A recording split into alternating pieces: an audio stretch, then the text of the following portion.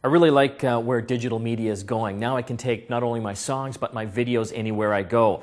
Obviously a big seller, the video iPod, also the Sony PSP. Not only does it play games, but you can watch movies, TV shows, even music videos. Well, how do you get them onto the devices?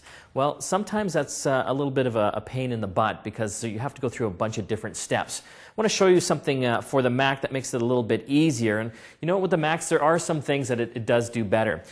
I'm going to have a look at the Elgato Turbo.264, and this is a hardware encoder. And essentially what it allows you to do is convert video, any type of video, into a format that your video iPod, iTunes, or even your Sony PSP will actually be able to use.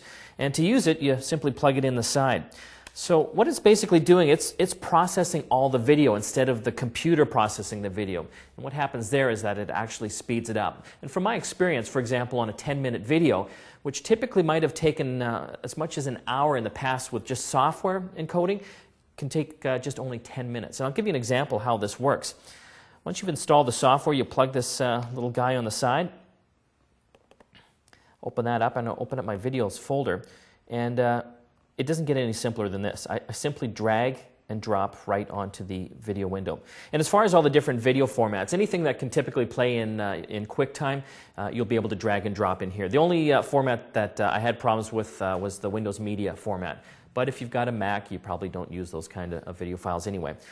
So what we want to do now, it's there, and I can check off which kind of format I want to do as well. I can do iPod Standard, a high-quality iPod version of the video, Sony PSP, and also the new Apple TV. In this case, I'm just going to do the iPod.